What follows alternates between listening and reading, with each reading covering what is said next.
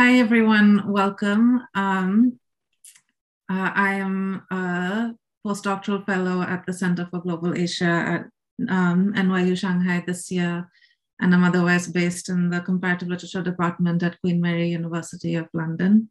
It's an immense pleasure to introduce today my friend and colleague, Juliana North, who is a professor of East Asian art history at Free University, Berlin, and also a research professor at the China Institute for Visual Studies at the China Academy of Art.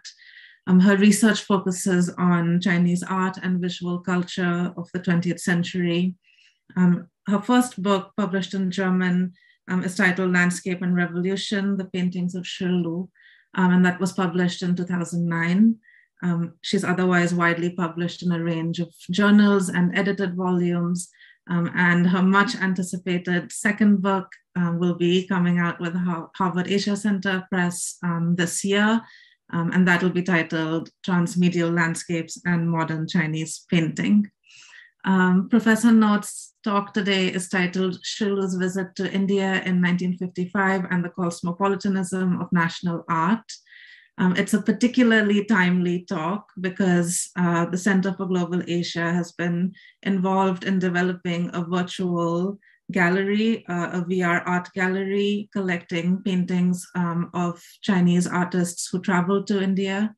And among those artists is Shi Lu. So we're very excited to be hearing from a world-renowned expert of the artist about Shi Lu's visit to India in the 1950s.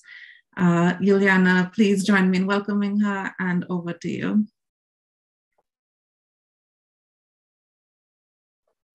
Thank you so much, Adira, for your introduction, and I'll share my screen right away. Just a second.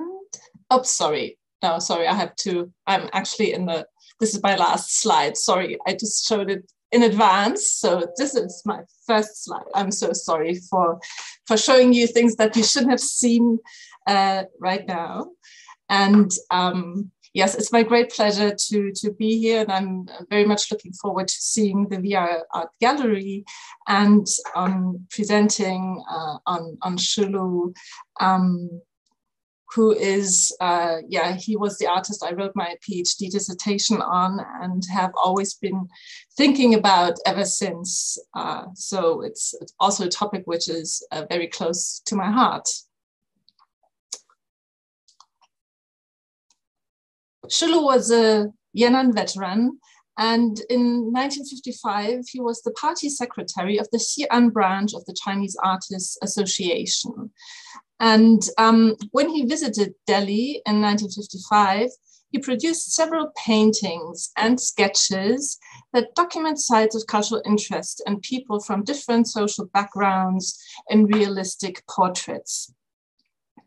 The encounter with Indian culture in 1955 and with Egyptian culture in the following year seems to have sparked in him a renewed interest in Chinese traditional painting. And this interest will lead him away from the realistic modes of painting that you're seeing in these sketches here and towards a more expressive and individualistic form. So this visit to India, however brief, was a very crucial and a decisive moment in his artistic career. And the importance of this cross-cultural encounter for his own work becomes evident in a group of paintings which he had originally painted in India and Egypt, and which he revised in 1970 when he was suffering from schizophrenic episodes.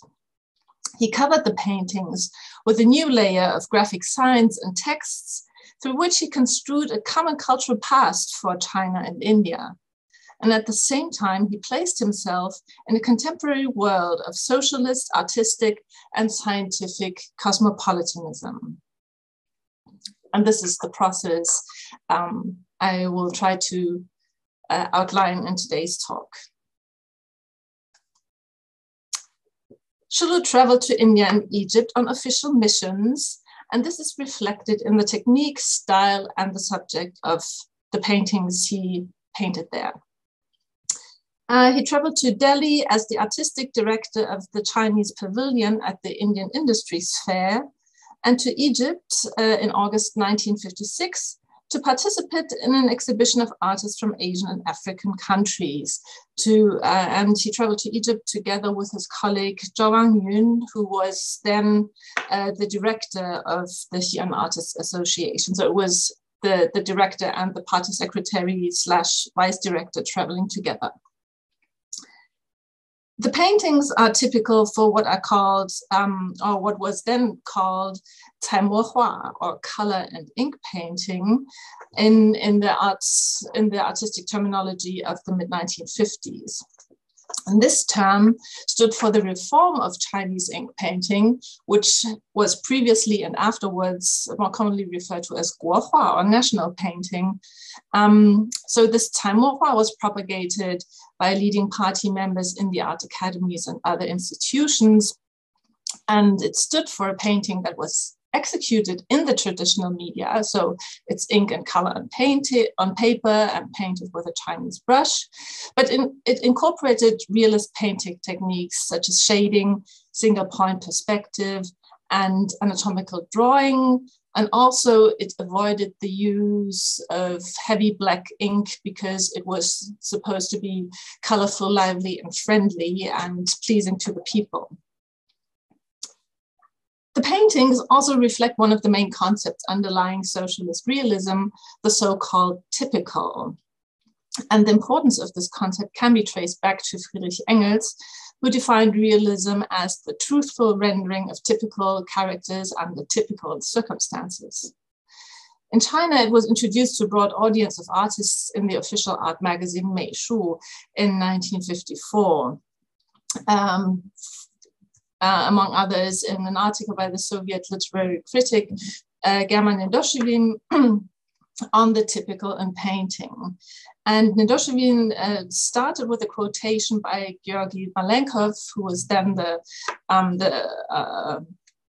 Premier Minister of the Soviet Union, and who in this quotation claimed that the typical was not the object most frequently encountered, but the object that is able to express the nature of a certain social force in the most exhaustive and the most pointed manner. And he stated that was the basic category through which partiality is expressed in realist art, and that the question of the typical is always a question of politics. The typical can be discerned as the basic principle underlying Chiru's works beginning in the Yan'an period, that is from the late 1940s onwards. And his portraits of peasants and landowners from northern Shanbei focus on their occupation and class status, while his pictures of Tibetans from the first half of the 1950s define them through their ethnicity. And similar observations can be made for the images with Indian and Egyptian motifs. Here, the emphasis on the typical turns the focus on national characteristics. So it's from the class status to the ethnic status to the national differences that become what is grasped as typical here. And this implies that what is the typical or the marker of the difference is the non-modern, or to put it differently, it is those aspects which are perceived as exotic. And this exoticizing view is not only present in the paintings, but also in a short essay that Chiru published in 1956, Women Carrying the Sky, Random Thoughts While Sketching During My Indian Travels. And I'm sorry that I'm illustrating this with a picture he made in Egypt, but he's writing about women carrying heavy loads on their heads. So he wrote about this, about Indian women, but he pictured it with Egyptian women. So he describes the images and associations that he had when watching Indian women carrying heavy water jugs, building material, objects collected from rubbish heaps, and firewood. The extreme physical labor, even by very young girls, however, does not lead him to critique the social and gender-specific conditions of these women's poverty. Instead, he renders them as heroic, and it is through the hardship of their lives that this heroism is accomplished. Shulu refers to their poverty and their living conditions to describe these women as beautiful. His text thus conforms to a Maoist aesthetics of poverty and hard labor that brings the most oppressed into the focus of art by means of an aesthetic that inverts conventional norms of beauty. The Indian women are described as cast from black iron or copper, who straighten their vajra-like chests, and their coarse garments, which are too yellow, too red, and too black, only serve to underline the beauty of their crystal black antelope eyes. What is omitted by Shulu in his praise of Indian women is a social critique, and instead he frames them in culturalist terms. And one stylistic device which he employs is to draw associations from these women, from the lowest echelons of society to pre-modern imperial architecture, when he compares the water jars on the women's heads to the domes of the Taj Mahal. This poetic invocation of Mughal architecture can be linked to Shulu's own concern with cultural identity or national forms. Shulu spoke in more detail on the question of national form in a talk that he gave together with Zhao Wangyun at the Exhibition of Arts from African and Asian countries in Cairo in 1956. Shi and Zhao de-emphasized the importance of political content and claimed that form and content of an artwork were underlying a distinct law of art, as they phrased it. The beautiful in artistic form was embodied in, I quote, the sublime, uplifting, and healthy psychology of the spiritual life of the people of a nation, unquote. Therefore, artistic form can only be developed if arts, quote unquote, inherit and raise the nation's traditional forms. And although national form has to be modified in order to convey the changing conditions of life, it still had to follow the course of traditional forms, including popular and elite art forms. This emphasis on national form is in keeping with the renewed recognition of traditionalist painting as part of the precious heritage of our country, that was again a quote, after the 100 Flowers movement and the anti-rightist campaign. This political shift probably prompted the shift in Shulu's painting away from a realism that centers on the human figure to an increasing engagement with landscape, traditional representational techniques, and pre-modern Chinese painting theory. But this shift is also very likely linked to his experience with the cultures of India and Egypt. And although his views of painting subjects are markedly exoticizing, they seem to have contributed to his regarding his own painting in culturalist terms as well. Or maybe we could even go so far to say that he was kind of self-exoticizing Chinese culture. So similar to his romanticizing view of the Indian and Egyptian women whose beauty was closely linked to their hard work, his aim in the following years was to pictorialize a romantic passion for the revolution through the struggle of Chinese peasants with a rough northern landscape, such as the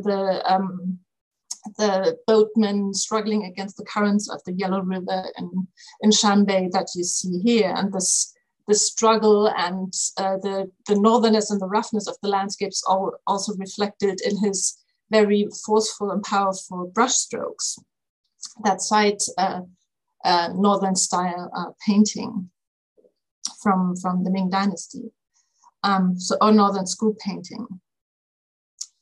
So his earlier images of Indian and Egypt, as the one you can see here with the women on the banks of the Nile, with the colorful and half-documentary realism, were not able to transport the multiple associations that Shulu recounted in his essay on Indian women. So there was this reception of, or this his striving for an artistic way or a stylistic and expressive modes to convey these romantic feelings. But I think that this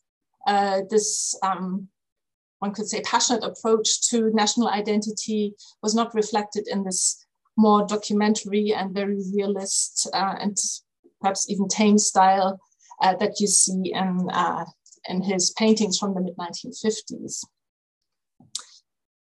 So if it was actually the encounter with India and Egypt that led Shulu to a stronger engagement with national culture, then it was not incidental that he returned to these travel paintings when he pictorially and verbally reclaimed his artistic position in 1970. The revisions of his Indian and Egyptian paintings were among the first paintings he worked on after his hospitalization with the diagnosis of schizophrenia in 1965 and after his subsequent imprisonment in so-called ox sheds during the early years of the Cultural Revolution. The exceptional character of these works results from the circumstance that they are marked by Shulu's schizophrenic condition, showing a dense graphic structure that conveys an oppressive and desolate impression. But while it is important to take Shulu's mental condition and his political situation in the early years of the Cultural Revolution into account when discussing these paintings, my focus will be more on the artistic and discursive issues with which he invested these works. In the paintings and their inscriptions, different discourses of the pre-Cultural Revolution period run together. And to follow these discursive strands, I will not read these images in text as notations of madness, but as symbols and metaphors that refer to distinct political and artistic positions. When Shulu revised his Indian and Egyptian paintings, he added ornamental patterns and ink textures, and most of all, texts. The texts are not always easy to decipher, and they switch from one discursive level to another. The discourses he draws upon include social critique and the tradition of critical realism, historical critique involving quasi-mythical persons, and political and artistic defiance in response to his own personal situation. All these levels are present in the picture of an Indian sage king. And so this probably, this picture initially only showed a yogi sitting on a small boulder and holding his long staff in front of him. So probably initially it was more or less this person and his staff, and everything else was added in 1970. The title under which the painting is normally published, Yindu Shenwang, is taken from this inscription here, which is on the mounting. But on the painting proper, in the upper right corner, which is a very common place for a painting inscription, there's another title, which is Liu Liangzhe, or the vagabond. And this might refer to the itinerant life of the Indian yogi outside the conventions of society, but it's also the Chinese title of Raj Kapoor's film Avara of 1951, which was immensely popular all over Asia and which was shown in Chinese cities during an Indian film festival in 1955. The plot of the film is based on a critique of the notion that birth is decisive for one's social status. And because hereditary class status was very virulent in socialist China, especially during the Cultural Revolution, the title implies a double reference. Through the Indian subject of the painting and the Indian film to which it obviously refers, it simultaneously points at Shulu's own social and political situation in China as a political cadre with a landlord class background. The title Liu Liangzhe also resonates with Shulu's own recent experience when he himself was a vagabond after fleeing the ox shed in 1969 and wandering on the Shanxi-Sichuan border, eating the food from the fields and earning money by practicing divination in the villages. This biographical detail can be linked to the inscription right beneath the yogi, written in red seal paste on the black rock he's sitting on. The writing is in strongly archaizing script, including pictograms reminiscent of bronze inscriptions from the Shang and Zhou periods, and an archaizing interpretation of clerical script that retains features of seal script. The text thus has the character of an ancient ritual document, and it consists of fragmented phrases such as heavenly fish, there is only one vagabonding, the divine way in deep blue, and Lao Tzu.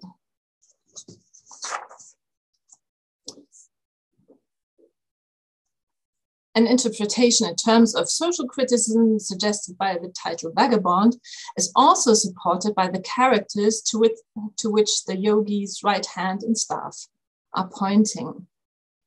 The characters form two names that are entangled with each other, namely Tagore and Tolstoy, one read from the left and one from the right. So it's here covered by so here this is Tolstoy, and here it's Tiger.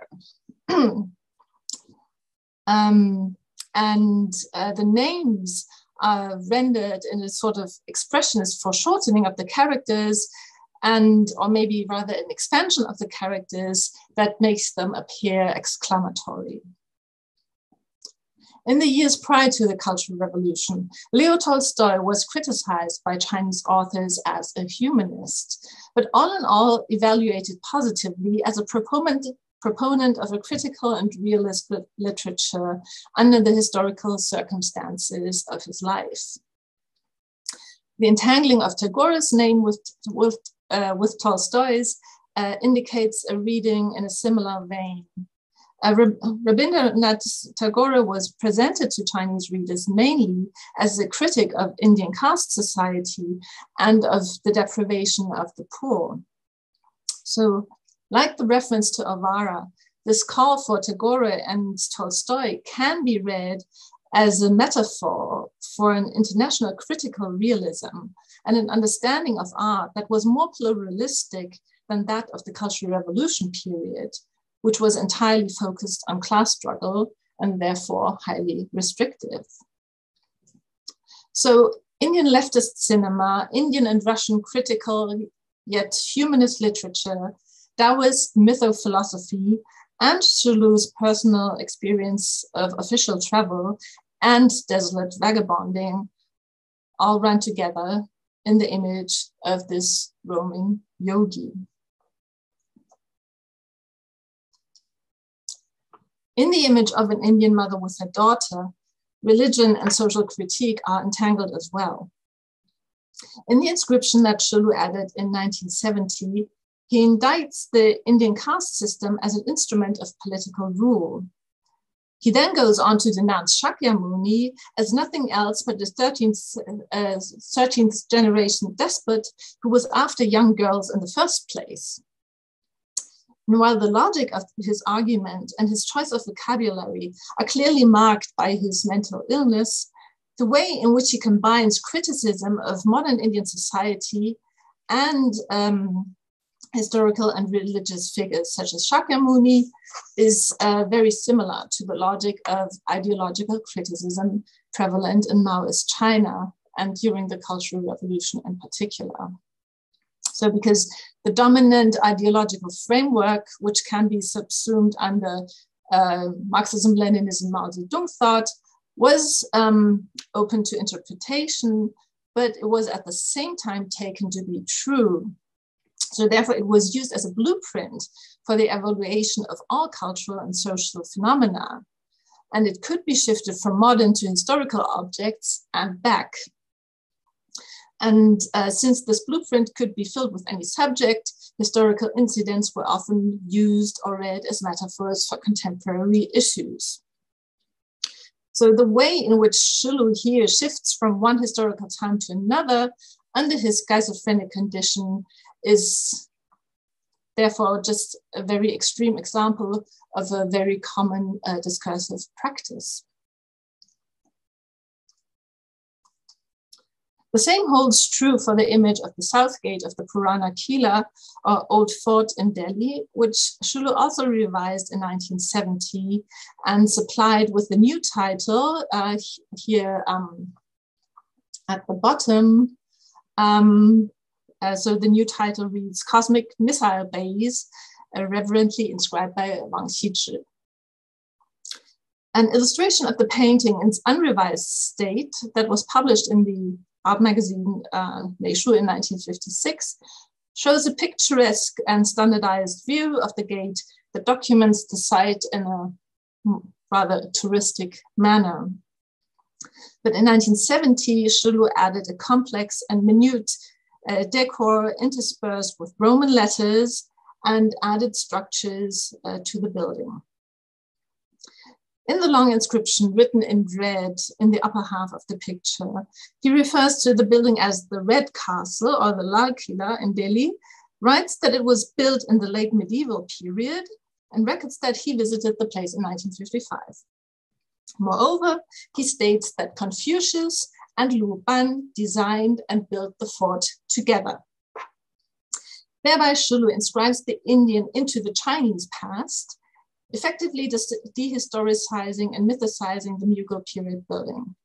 Confucius is not referred to as a philosopher, but as a mythological saint who is quasi-identical with Lu Ban, the mythical carpenter and craftsman. And together they become the founding fathers of the arts and the forerunners of Shilu himself. So what might be called a transnational and transtemporal fusion of an Indian monument with mythical figures that are in turn related to Shilu himself occurs in several of the paintings and most prominently in his own name.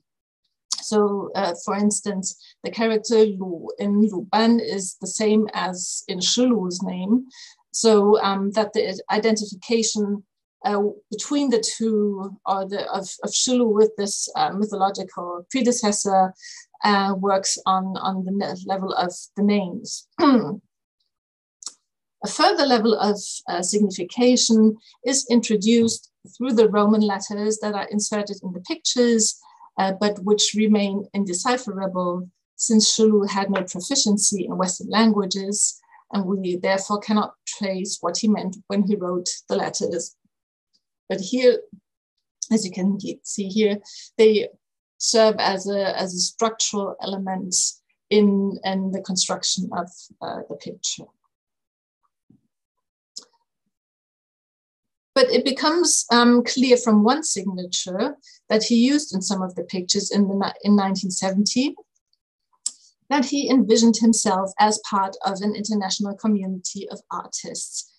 And this signature reads either Sugar Lu Man or Sugar Lu Man Dan, depending on how to read this character. If this is I'm not sure if this is actually a Dan or an N, but anyhow, this is definitely not a Chinese name, but a vaguely Russian or German sounding name, but which still retains the characters Shi and Lu. Shilu also used the signature in a painting that is not part of the revised Indian and Egyptian paintings, but an ambitious hand scroll bearing the title Long Scroll of Flowers and Insects. And the issue of identity is particularly prominent in the opening section of the scroll, which consists of a lengthy inscription in Roman characters, which we cannot read, and a number of seals. And these seals were in fact written with a brush and with cheap fluid seal paint used in office work. In these seals, he used different names to negotiate different identities. One of these names is Shilu. the name he adopted in his early 20s when he arrived in the wartime communist headquarters in Yan'an. And he adopted these two characters out of reverence for the 17th century painter Shi Tao and the 20th century writer Liu Xun. But here in this painting, he also signs with his original given name, Feng Yaheng, and with ninth son of the Feng family. And furthermore, he also uses the name of his father, Feng Zirong, in two seals. Hailing from a wealthy land-owning family in Sichuan, he renounced his identity when he joined the communist revolution in Yan'an. But when he was attacked as a counter-revolutionary during the Cultural Revolution, he retrieved the part of his personality associated with his bad family background. His family had provided him with solid education of classical Chinese as well as Western learning, and it is in this tradition of an internationalized intellectual background that he posits himself with the large seal that forms the center of the opening section. Using his style name, Yongkang, so his zi, he refers to an intellectual genealogy that includes Leonardo da Vinci, Ivan Turgenev, Pablo Picasso, and Victor Hugo. And this internationalized genealogy can be linked to the identity of Shigulu Mandan, which I mentioned before, which opens up the Chinese frame of reference of his name Shilu, but he also adds a reference to imperial Chinese culture with adding a seal by the Song Dynasty Emperor Song Huizong. And in the following texts of the scroll, three frameworks that can be linked to the different aspects of Shilu's identity continually intersect in different ways. The tradition of early Chinese philosophical writing, what might be called a globalized scientific modernism of European origin, and finally, Shilu's own biographical situation. The scroll consists of 4 texts written in different script types and divided by images of flowers and insects. In the texts, 3 frameworks that can be linked to the, I'm repeating myself. But anyhow, I'll skip now to the first text, which begins with a fictitious quotation from the preface of a prose poem by Zhuangzi. And so also in his inscription, he's imitating the language of the Taoist classic. Then it proceeds from a Taoist-inspired grand view to the radar of the universe, the atoms of Confucius, and the theory of radioactivity, and ends with the statement, "This is the biological view on birds and flowers, insects and animals, fish and shells of the materialism of Gu Changkang." So what comes into play with the reference to Gu Changkang is another alter ego, because Changkang is the style name of the 4th century painter Gu Kaizhi, who in art historical texts of the Mao area was heralded as an early predecessor of realist painting in China. He is not known to have painted animals or flowers specifically, but his zi is very, very similar to that of Shilu. So Shilu's zi is Yongkang, and here the shift is just from the first character with the Chang to the Yong, so from long to eternal. And the second text, written in a cursive version of the script of the first text, begins with physics and the Nobel Prize, and lists Newton, Edison, and Watt, but also again Leonardo and Hugo, along with politicians such as Benjamin Franklin and the great Dr. Sun Yat-sen, who were all, I quote, "the leading scholars of their times and masters of their fate," unquote. Repeated over and over across the lines are the words great master, scientist, and great inventor, and interspersed between these names over and over is Shulu's own name as Fengkang or Fenggung. The list of the names of scientists, politicians, writers, and painters in the second text invokes the relative internationalism within a socialist framework that was practiced in the early years of the PRC. And this international socialist tradition was closely linked to the Soviet model and was purged by the destructive radicalism of the early Cultural Revolution, which was equally directed against feudal Chinese culture, bourgeois Western culture, and Soviet revisionism. So we can therefore read this list of names as a decisively political statement. Then in the third and fourth sections of the text, archaism, political critique, and personal expression are very closely linked. In the third text, ancient cosmological concepts, such as the Wuji, are brought together with science, and striking lightning is described as the avant-garde of science that will bring about a bright future. The last sentence expresses Shulu's personal desolation when he writes, "When will I be able to sing in a voice without pain?"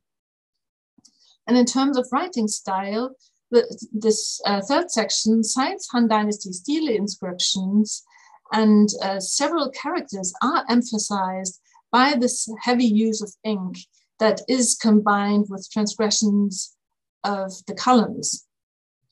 So this also serves to underscore the dramatic outcry of the last sentence, "When will I be able to sing in a voice without pain?"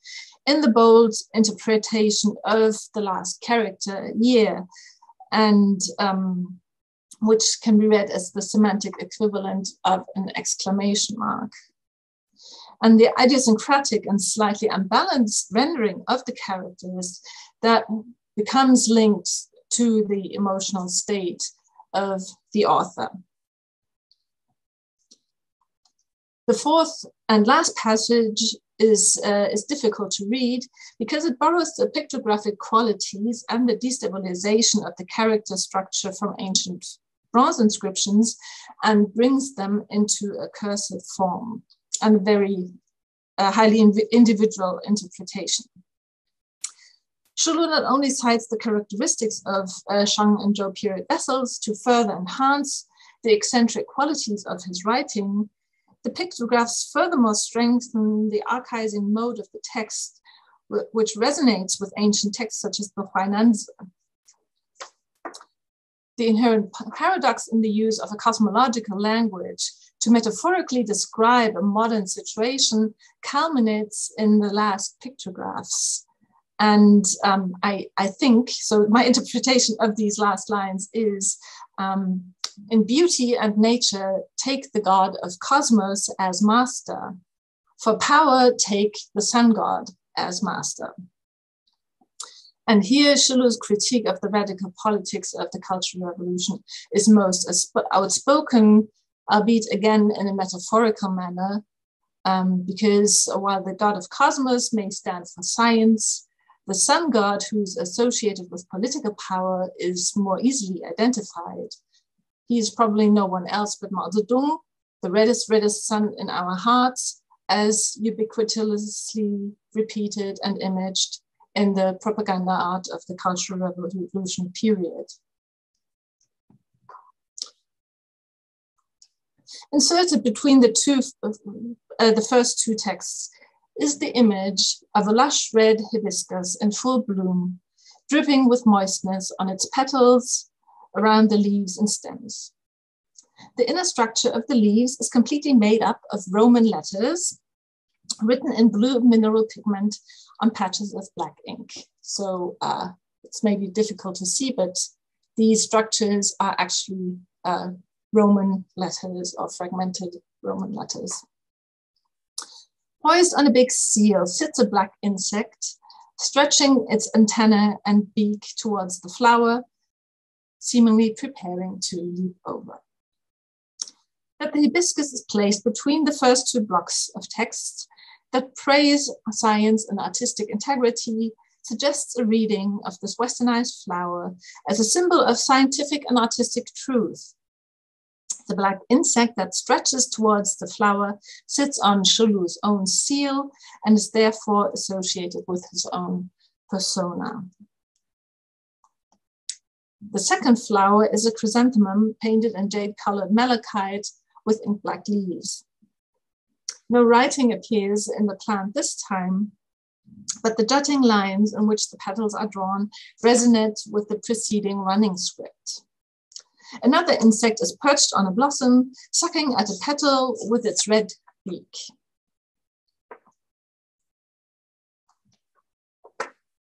The last flower is completely painted in lighter shadings of monochrome ink. The sole blossom is drooping and obviously withering. The structure of the petals is composed by fragments of Chinese characters in sealed script and of the leaves too. They do not constitute a text, but rather stand for ancient script per se, just as the Roman letters in the hibiscus stand for the European writing system. In this image, the insect, half dragonfly, half butterfly, is mainly drawn in bright red, and the pattern of the wings is again formed of Roman letters. Although the flower is already withering, its long red beak is still stretching out toward it. And the flower thus inverts the color and the semantic scheme of the hibiscus flower in the first image. If we read the sequence of the flower images together with the text as a narrative structure and relate it to the historical moment of the Cultural Revolution in China, the first flower can be interpreted as embodying Shulu's own ideals projected on the pre-Cultural Revolution period. The sexualized imagery of the insects stretching their long beaks towards the blossoms is suggestive of a passionate romantic relationship, which over the course of the scroll takes a tragic turn with the withered flower standing for Chinese culture in decay and preyed upon by the red insect. In the postscript to the first text passage, so at this place, Shulu dates the scroll to the day-month year 0, in the dripping grotto, the shed of mists and rain. He presents himself writing and painting in a dripping shed at the moment 0 of his life, unable to sing in a voice without pain. This describes his actual situation in 1970, when he was deprived of his revolutionary authority, the institution he presided, and substantial parts of his paintings and writings. He was threatened by imminent further political persecution and mentally ill. Yet at the same time, he identifies with the project of a universal modernity that nonetheless retained national characteristics shared by an international socialist community. This project, which had brought him to India and Egypt in the 1950s, and which had such a strong impact on his artistic development, became impossible as artistic and political options narrowed down during the Cultural Revolution. With the flowers and insect scroll, Shulu turned to literati formats and subjects, taking on the role of an emin, or a loyalist of a fallen dynasty, or in his case, a remnant subject of socialist China before the Cultural Revolution. Thank you very much. Thank you, Ileana, for such a rich talk. I invite all of the attendees to please raise questions in the Q&A box at the bottom of your screen, and we'll go through the questions as they come in. As people are thinking about a whole range of provocative issues that your talk touched upon, I have two brief questions. The first is, during the 50s period, would you say that India and Egypt were, on the whole, lumped together in Shulu's artistic imagination? Like, did he have a distinction, make a distinction between the two in the 50s? Because I can see later on in the 70s that some of those references to Avara, Tagore, and so on are very India specific. But it seems like that distinction perhaps came later on, and I wonder whether there was a distinction earlier as well. Mm, I'm not sure. I guess I think so, because so it's not something that is very outspoken. So he published several articles. So he published this article on the Indian women in Xinguancha. So this was, and then there was the travel sketches. He did his and Zhang Yun's travel sketches were also published, and so I think it was part of what can be this post-Bandung period, when there was this exchange with several non-aligned countries, and I think India was probably the country with which the exchanges were probably most intense. I know there was an exhibition with Egyptian antiques in the late 50s in Beijing. So, and also, I must admit, I tried to find news on the, so I didn't spend very much time digging into the archives, but I failed to really find information on the exhibition on African and Asian artists in Cairo. So I'm not sure. I would say because he really went to these two places, and also because the something I'm also wondering, I mean, these ornamental frames that he uses, for example, on the mother with her daughter, they are kind of reminiscent of more of Indian, decorative patterns, and sometimes they are even reminiscent of Tagore's own paintings and sketches, although I'm not exactly sure whether Shulu might have encountered these paintings when he was in India. But it also could be part of, so they can also, some elements are also reminiscent of ancient Chinese patterns. So it's difficult to say, but it seems that the Indian connection is more specific than the Egyptian, and it also appears that more of the Egyptian paintings remained untouched. So we have the pyramids and the palm trees. So he revised a portrait of a young Egyptian woman who accompanied him on the visits in Egypt. And but apparently for the rest, it's mostly Indian paintings he revised. That's really interesting. I also wanted to ask you about the later graphic inscriptions. So you read them as kind of pluralizing the kind of realism of the 50s, and also as during this restrictive cultural revolution moment as a return to a revival of that earlier internationalist moment.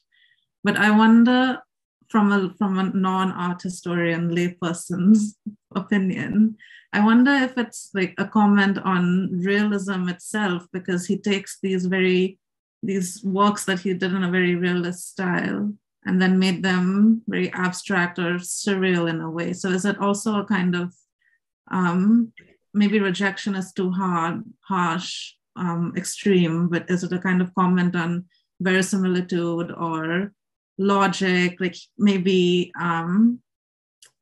is it a comment on very foundational tenets of realism in a way, or is that maybe going too far? No, I think that's true, and that's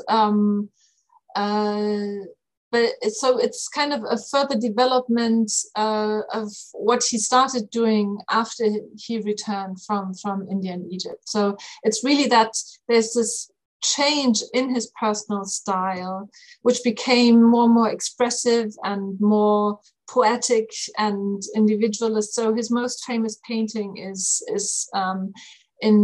was painted for the Museum of the Chinese Revolution, and it shows Mao Zedong so it's purportedly it's a history painting, but so history painting is a European painting genre, and which was then also used in socialist realism, but his painting doesn't have a history at all. So it's not about, you know, a battle in some kind of cathartic turning point, or we can't see a narrative going on, but it's just a very large landscape of Shanbei. So we have this less plateau, and we have the very small figure of Mao Zedong as a kind of poetic figure looking over a red landscape. So it's using the devices of Chinese painting to reinterpret what the actual genre of history painting means. So this is very typical of what he did in the late 50s and early 60s. And then he became more and more experimental, also in formal ways. And so he was already criticized in 1964 for being too experimental, basically. And this is then when this is what he did in 1970 is just the extreme point of this development, what we could say. Tansen has a question. Tansen, did you want to ask it in person, or shall I read it out? You go ahead. Okay, I'll read it out. So Tansen asks, in your opinion, where should we place Shilu in the context of other Chinese artists, including Xu Beihong, who also drew Indian motifs during the 20th century?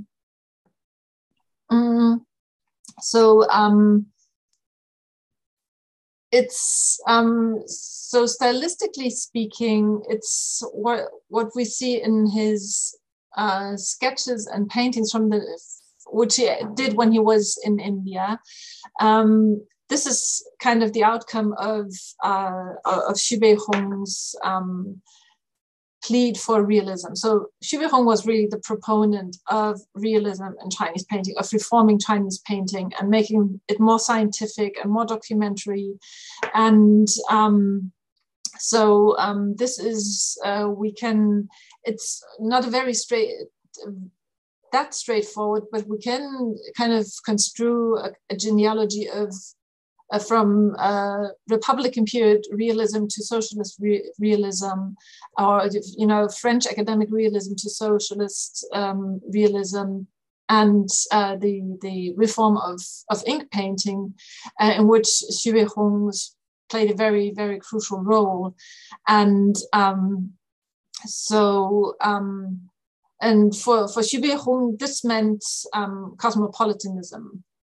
To visit Tagore in India, and to portray him, and so the most famous painting of Xu Beihong is Yugong Yishan, which he painted using Indian models that look Indian, and so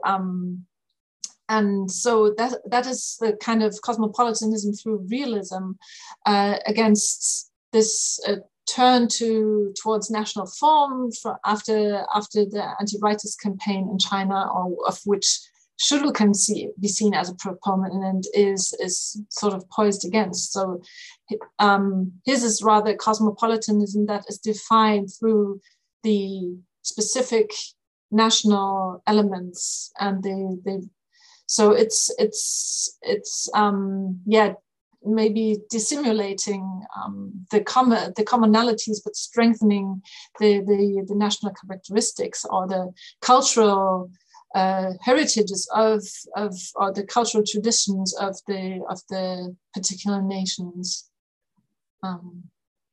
That's kind of to which I think the visits in India and Egypt inspired Shilu. So by seeing other cultures, he kind of started thinking about his own culture. I've always wondered. Sorry, go ahead. Yeah, I'll join in and ask a follow-up.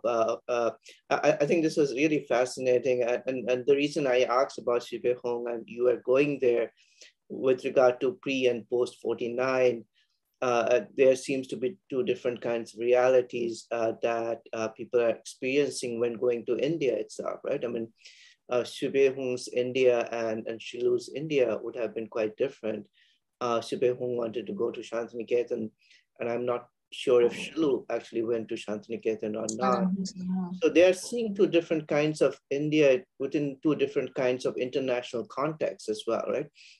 So I wonder. And two different kinds of China too. Yes, exactly. And so I wonder how that reality of, let's say, of a war period, period that Xu Beihong basically is experiencing with the Japanese expansion and the post World War II is having an impact on their understanding of the world itself, right?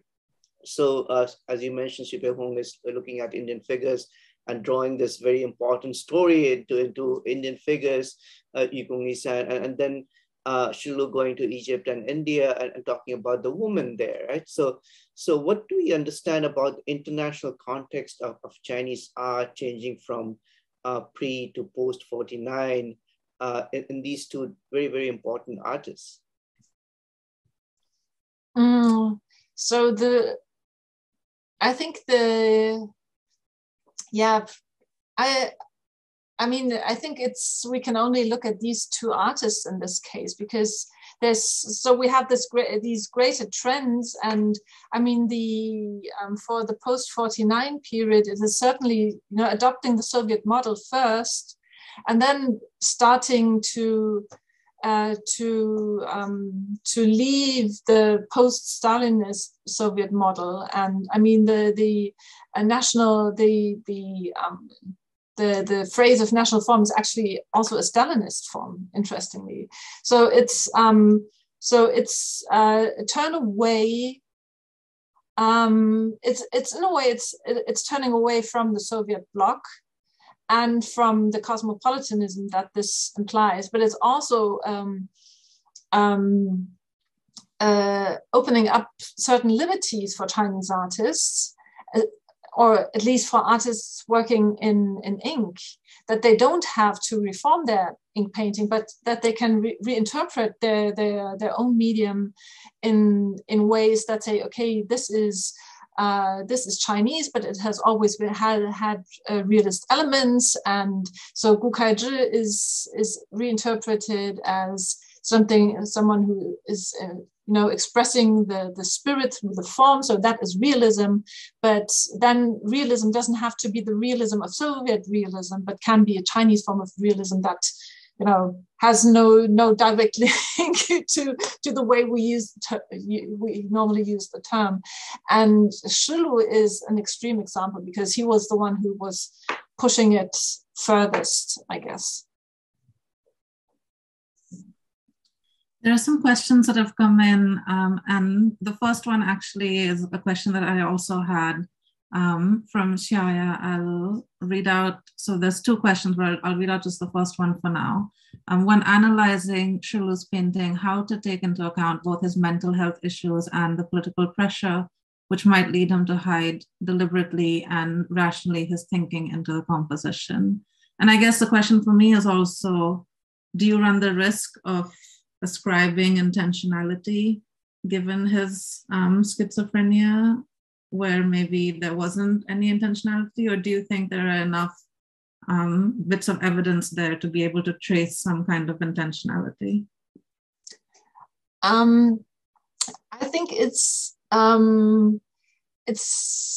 more like the political discourses and the cultural discourses are coming out in a disrupted form, but the basis is rational, and the discourses are we could say the real world discourses, but the way he expresses them comes out in an irrational way. So what I'm trying to do is, because there was so much mystifying about these paintings, and just reading them as heroic expressions of his mind, and that he's kind of, maybe it's feigned madness, and the way this has also been proposed for Bada Shanren and others, so that actually the madness might only be a way to kind of have kind of security net for those expressions. And what I'm trying to do is to demystify these paintings and look at them from an art historical view and to take them seriously and to see, okay, what is he saying? What is he referring to? Although it's difficult to understand what he's saying, and some things he's writing in Roman characters and it meant something to him at that time, but we have no idea what it meant because we can't, I mean, it's apparently something that went on in his head and we have no way of retrieving this. But we have a way of linking these seemingly irrational texts to all those discourses and conflicts of the Cultural Revolution and also of the 17 years.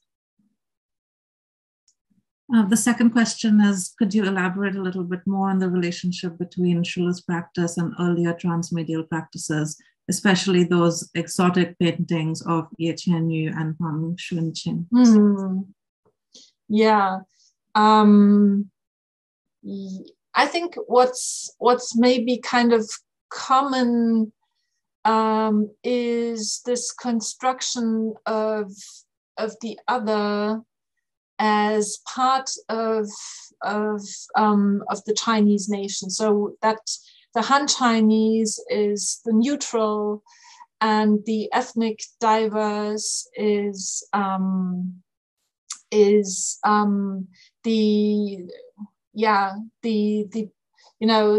ethnic diversity that is integrated but still under the ethnically non-defined / Han Chinese Communist Party.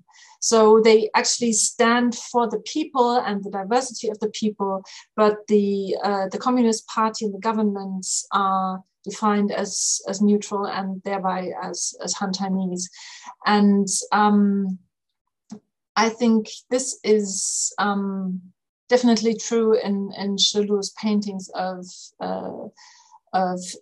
Tibetan minorities, and probably also true. I mean, when we look at these Indian sketches, and I mean, he didn't paint modern India. I mean, this was 1956, and I'm sure he could have painted modern India. Would that been the thing he was interested in?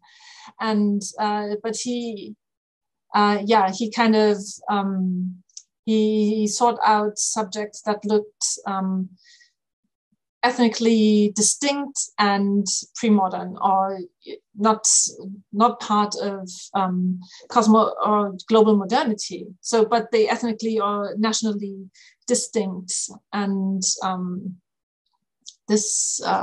So I'm not sure if this answered your question, but I mean, Ye Qianyu, he was. There was also because he portrayed these dances, minority dances, but it was also, I mean, there's Claire Roberts' work on his images or his dancers portraits, who were actually portraits of his wife, who kind of adopted ethnic dances and who was a dancer. So it's, in each case, it's very specific, I think. And Pang Xunqin, who went to Yunnan during the war and kind of found a new or maybe also a postmodernist way of thinking about ornaments in the people of Yunnan.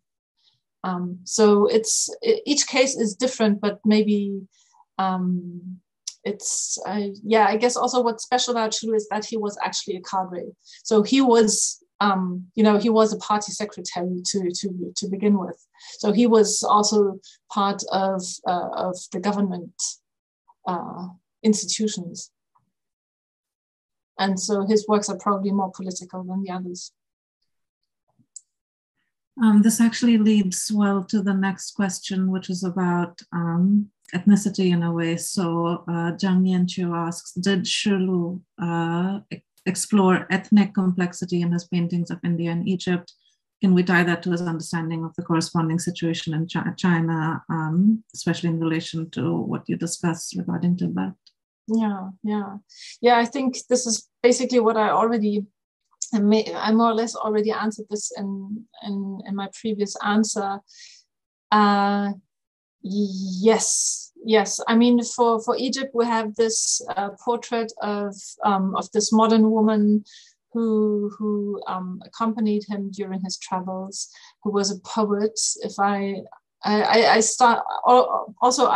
tried to find documentation about her, but I didn't manage to. But this is, and also in Egypt, I mean, he visited the touristic sites. So we have the pyramids, we have the Hatshepsut temple, and we have an oasis. So we have more about the very, very, and well, we have the Purana Kila for Delhi. And so it was, so maybe in India, it was more about the people, and in Egypt, it was more about the ancient sites. This is maybe a difference we could see. And with the Tibetans, this is really because his images of Tibetans were made along the railroad construction. So he visited the construction site of the Lanzhou-Urumqi railway and documented this. And his first painting with which he was kind of became famous is called Outside the Ancient Great Wall, and it shows Tibetan herdsmen, or or just a Tibetan family who is kind of somersaulting and falling to the ground and laughing because the first train is arriving on the new tracks that break through the Great Wall. So it's kind of the Tibetans are represented as a backward but happy people who frolic when they hear the sound. So the train itself is not shown, but we know that it's arriving from the reaction of these Tibetans. So this is this kind of exoticizing way of showing socialist modernity arriving at the periphery of the empire. We have a question from Ian Yu, who asks if there are any references to cosmopolitanism in Shru's painting Colophons. And in your point of view, what's the difference between cosmopolitanism and multiculturalism in the eyes of 20th century Chinese painters? Yeah, well, he's not... So cosmopolitanism and multiculturalism, I think it's two very different concepts. So cosmopolitanism is really about participating in kind of globally disseminated cultural discourse and being part of a community of writers, thinkers, and artists, and on the intellectual level. And multiculturalism is more about the simultaneity or the living together of people of different cultures next to each other. So one is very much, maybe cosmopolitanism is working more on an imagined level, especially for someone who is stuck in a dripping shed and unable to move, but kind of imagining him as part of this larger intellectual and artistic community. And I mean, he doesn't use the word.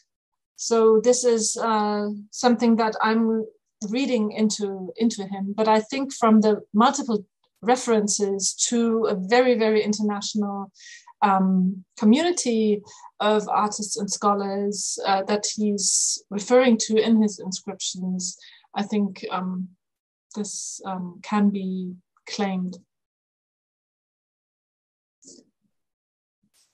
I just want to say about your earlier point about the fact that Shulu did not paint modern India and was fixated on these pre-modern images and tropes.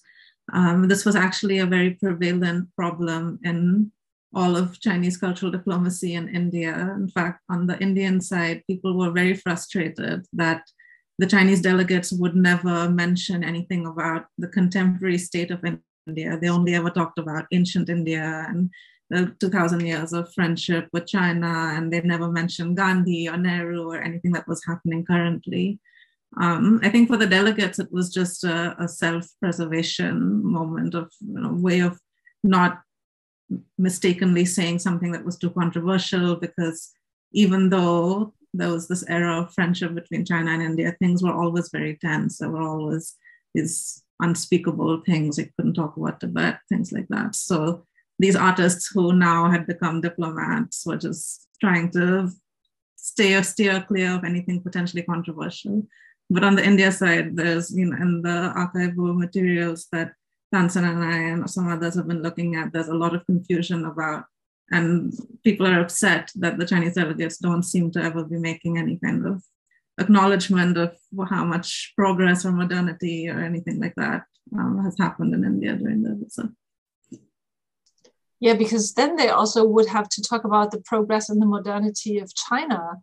And so, and because then it would also have been very difficult to find common grounds.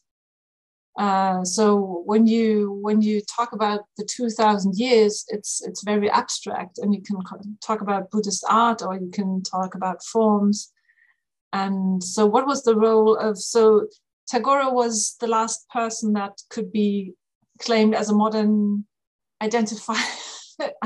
common denominator, or what? Yeah, I guess so. Yeah. I guess so. Yeah, you're right that it was fundamentally two completely different kinds of nations in the 50s. These new nations that were emerging, they were two completely different paths that they had chosen, and yet they were trying to find similarities. So it was too fraught to do that in the contemporary moment. If there are no other, there's, one other question that I missed. Could you please introduce the evolution of the painting techniques and aesthetics and both Shulu's intercultural aesthetic appropriation, but maybe also his historical dialogue with traditional Chinese painting?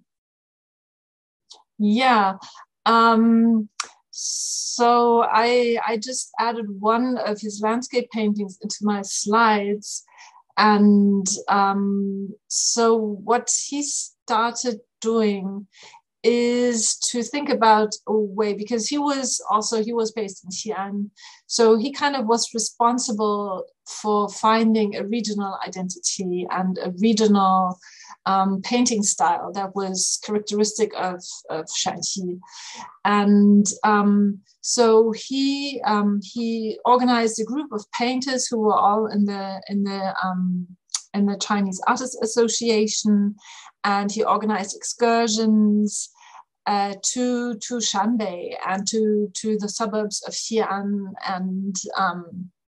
and then he also, I think, because of his personal interest, so he was kind of interested in the heroic and in the expressive modes, and then he had this kind of, so there's the Northern School of Painting, which is actually not North Chinese, it's not a North Chinese school, but it's, I mean, certainly many of you are aware that this is a construct that Dong Qichang formed in the late Ming Dynasty about the Southern and Northern schools, which are equivalent to the Southern and Northern schools of Chan Buddhism.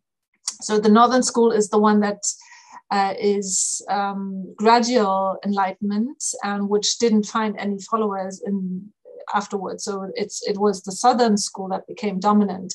And in Dong Qichang, so the Northern school in painting would be the professional painters, the academic painters, and so Southern Song and Ming academic paintings and Zhe school painters, which were more expressive and had this flourish and working with very powerful brushstrokes, and Shulu kind of claimed this tradition and interpreted it as northern.